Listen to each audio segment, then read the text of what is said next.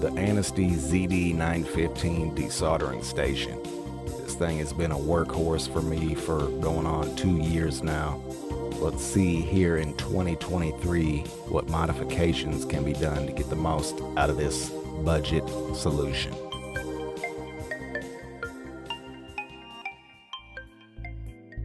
So I've been using this cheap Anesty ZD-915 desoldering station for a year or two now, and it's been pretty reliable. I've had one bad clog, and other than that, it's worked great.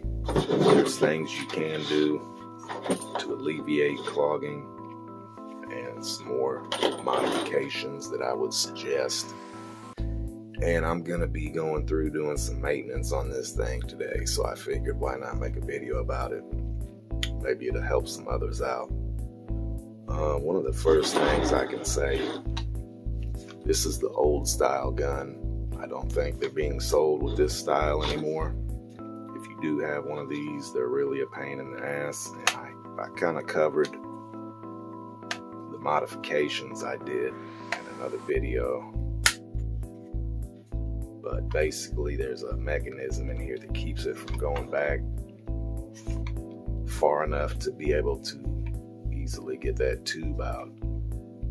I'm not going to cover the mod because honestly there's a much better way, and it's only about $28 shipped. I spent hours looking for a replacement gun for the ZD-915, and AliExpress is dry, but I kept hearing mention of a company named MPJA that I kept seeing mentioned in the Amazon comments for this Anesty desoldering station. And that company was said to have all the replacement parts you need. So I went to their website and I looked, and they had a replacement desoldering gun. It was only like 20-25 bucks, but the picture is of the old style, and I wasn't sure which one I was getting. I know my buddy Mike bought this Anesty, the same kit I got off Amazon, and his came with this new gun. And that is what I received from this MPJA. So for 28 bucks, you get the new style gun with the improved glass tube clean out locking mechanism. It's got the 6-pin connector, which is what we need for this Anesty ZD-915, because all the new style guns that you see on AliExpress have a 7-pin connector. So this is the new style gun with the 6-pin connector for these old ZD-915s. So I would highly recommend to grab one of these while you can. They're dirt cheap, and they fix a lot of issues the original gun had.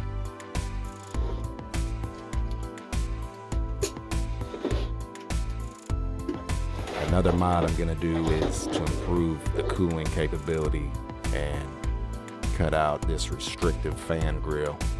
And more importantly, I've been meaning to do this for a year or so, but we're gonna install this 12-volt buck converter or step-down converter.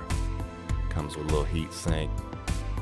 This thing here will greatly improve the efficiency of the 12-volt source fed to that pump motor, and more importantly, we can give that exhaust fan the right voltage. These units run off an 18-volt power supply, and you have 2 resistors that are used to just step that voltage down to 12 volts. The problem is your fan is constantly running at 18 volts, and that's a major source of all the noise in these units. So we can get these voltages all straightened down, and we can actually overdrive that vacuum pump motor a little bit if we want to, and get a little better suction power out of this thing. So there you seen I removed the 2 screws on either side and 4 on top. We got the housing off, and here's a look at the inner workings. This little black box back here is what houses that board with the step down resistors. We got 2 screws. Go ahead and remove those, and we'll pull that box out. and have a look at the little rigged up voltage divider setup that they have in these.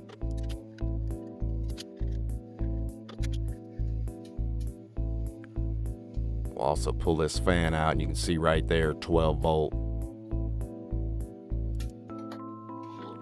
Now, I read in forums that this Chinese metal is butter soft, and that you can just snip all the way around to remove that inner section of that grill. But I can tell you right now, mine was heavy gauge stamped steel, and I had to use these heavy duty wire cutters and put a lot of ass into it, and it was pretty messy. So I would suggest covering up all your internals. But once I got it out, you could hit that with a file and leave it. You're never gonna look at the back of this unit. But my OCD got the better of me, and I took it outside and hit it with a Dremel to smooth it up. Yeah, I screwed the paint up a little bit. Fuck it. Now, I've seen other people that modify these units. They install that fan with the vanes pointing outward, which would extract the hot air from the case, and that might be the better way of cooling it. But I'm gonna install it like this because that's the way it was installed from the factory, and I want to make sure that motor stays cool. So I'm putting faith that the engineers of this knew what they were doing. But if we turn this voltmeter on here and power this unit up, I can show you that the fan is being overdriven, and while idling it's pulling 18 volts. So now I'm going to get some test leads onto that motor, and we'll test it in the stock configuration. 11.8 volts, unrestricted.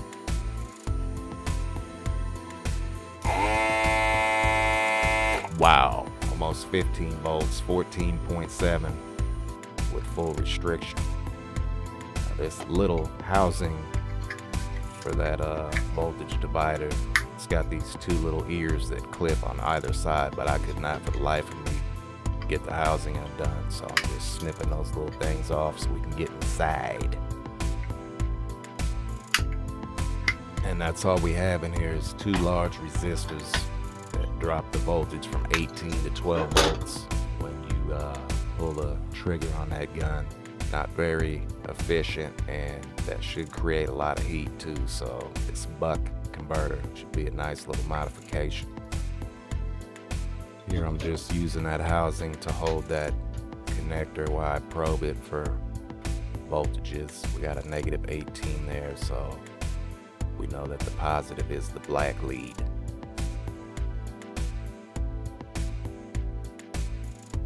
Here I'm just showing you that I'm visually following the trace that black lead is on to find which two wires in those connectors are the positives.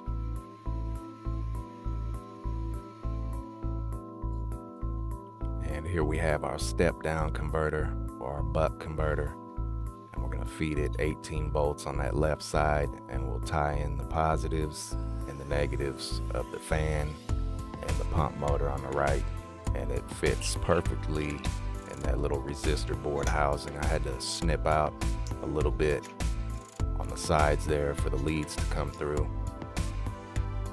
Reading the reviews on these little buck converters, I've read they get pretty hot, so make sure to install your heat sink. So another quick and free little modification is to remove these bottom 4 screws that hold in the power supply unit, and once it's out we can remove the metal shielding around the unit so that that unrestricted airflow that we're adding can easily pass across those components and keep that power supply cool, which should ensure longevity.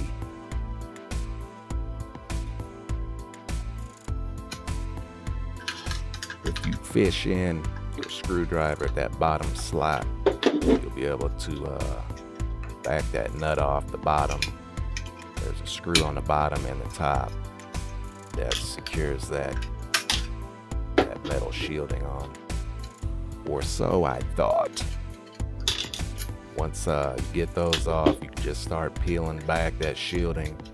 But then I found out there was more tabs at the bottom of the unit, so I end up having to pull off the bottom plate from that power supply unit.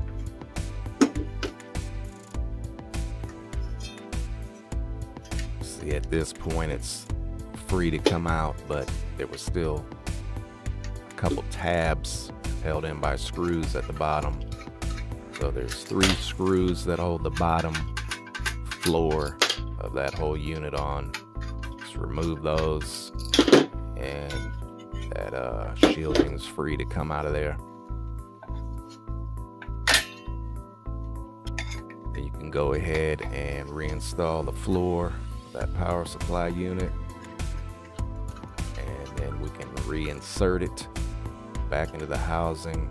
Make sure to get that black lead to that button along the outside, and also our earth grounds will get reattached at the top.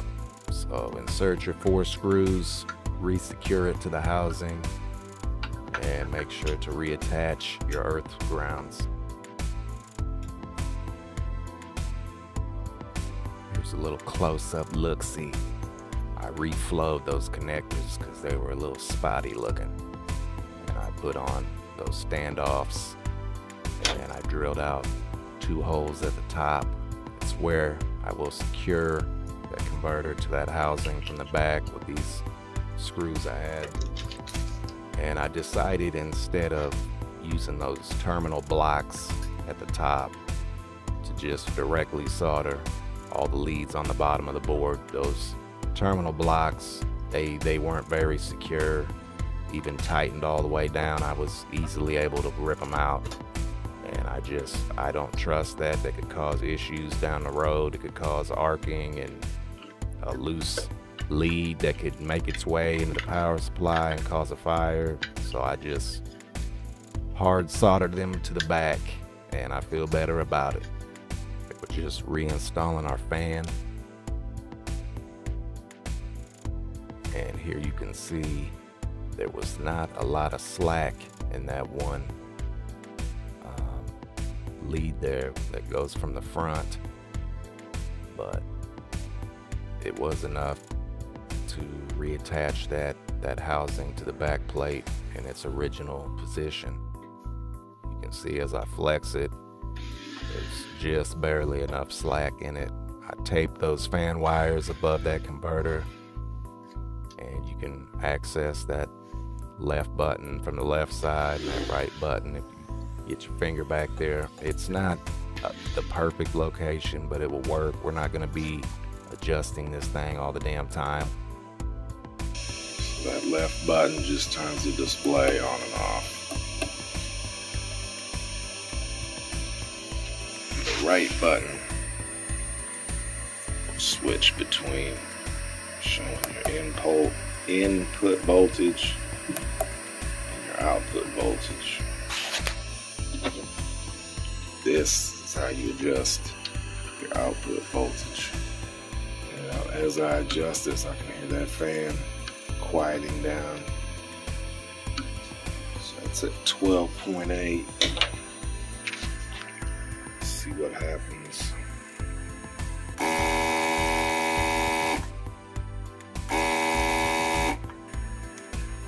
Well, that's a hell of an improvement. The fan don't bog down. That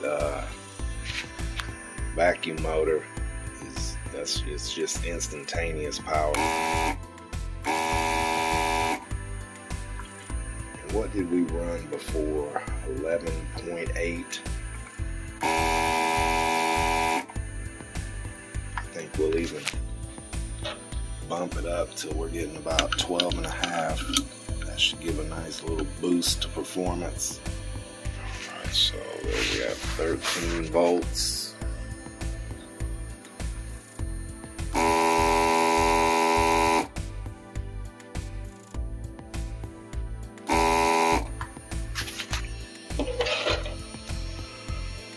Maybe we'll do 13.5. 13.5. ZD-915.